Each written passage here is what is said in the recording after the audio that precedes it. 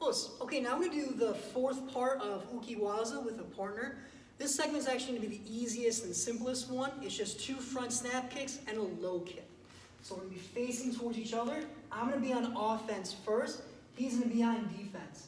I'm going to start with a front kick towards his stomach. He moves and blocks. Now another front snap kick to the stomach.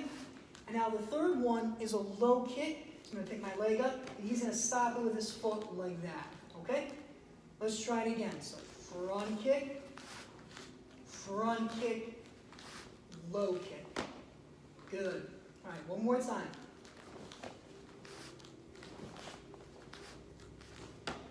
Good. Let's switch. So now he's in a front snap kick towards me. I'm going to move off the side and hook block down, and then reset. He's going to kick again. I move off, and I come across with my arm to block like this. And then when he does the low kick, I stop with my foot coming down this way. Let's try that again. So move and block, stop. One more time.